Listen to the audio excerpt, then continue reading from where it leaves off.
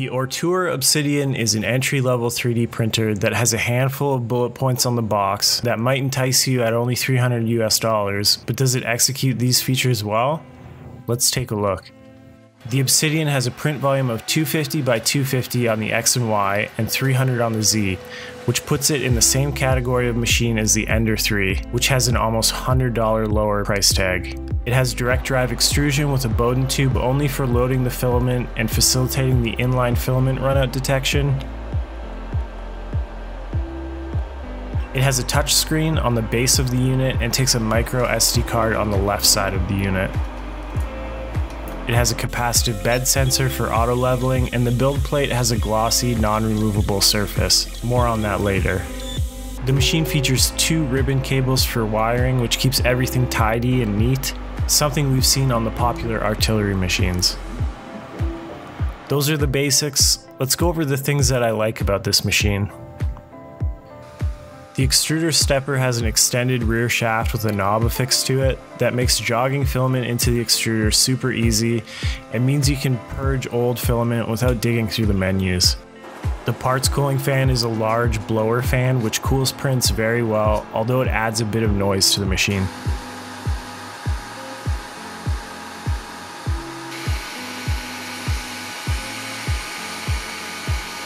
It also has a dual gear extruder to help grab filament and consistently feed the hot end, which is really helpful for softer filaments like TPU.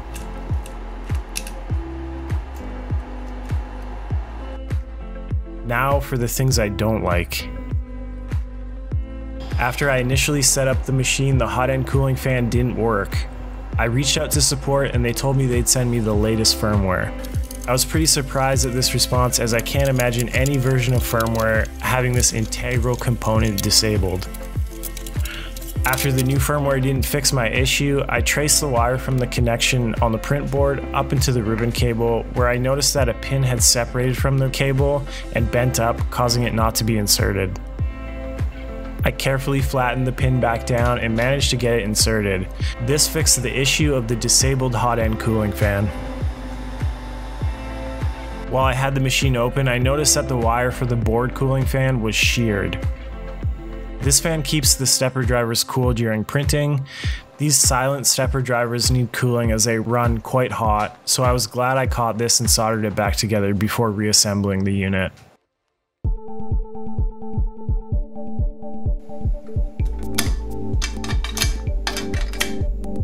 This video is brought to you in part by Taotronics and their TV soundbar. With 3 equalizer options for game, movie, and music, as well as the ability to connect via Bluetooth, this budget-friendly soundbar puts your built-in TV speakers to shame.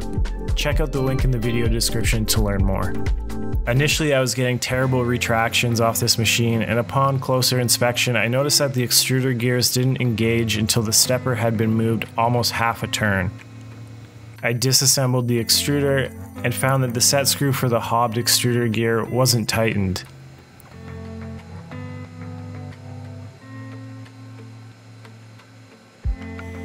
I snugged up the set screw and it fixed my retraction issues.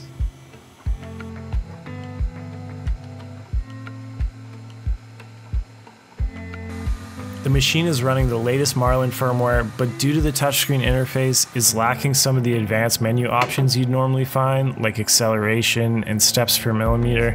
To tune my extruder, I needed to connect via USB and send G-code commands to both see what my steps per millimeter were and to set new ones. It's a bit of a hassle, but it only has to be done once or twice.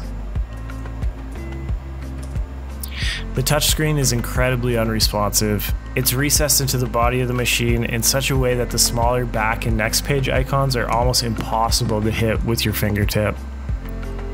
I did the majority of my selecting on this touchscreen using the end of an Allen key, which was really annoying.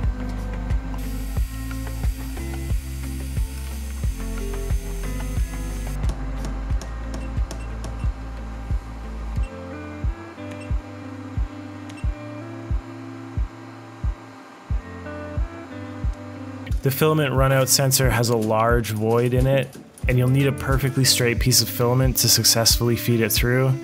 Since it's a 3D printed part, I would have liked to see some chamfers on the tail end to guide your filament into the Bowden tube. As I mentioned before, the bed is non-removable. It holds PLA prints really good when heated, and they pop off nicely once cooled, but during my testing the bed took quite a bit of cosmetic damage, even when set to the correct first layer height.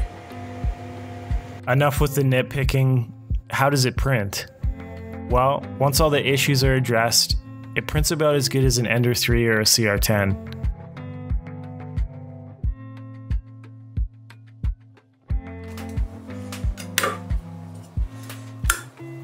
This print really shows off the surface finish I was able to achieve on the machine.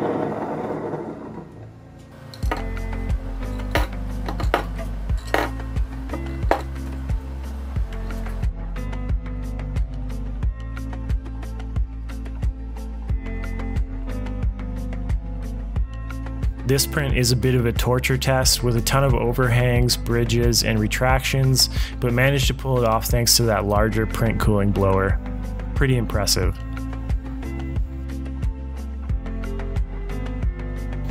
Overall, print quality off this machine is good, but it's 2020. You can make almost all printers in this price bracket print great. And with the amount of troubleshooting I had to do on this machine, I simply can't recommend it, especially to beginners.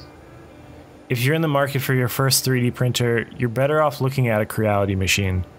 There's way more information on troubleshooting those machines because of how popular they are and the community they've amassed. Thanks for watching, and if you're interested in more 3D printing videos, consider subscribing.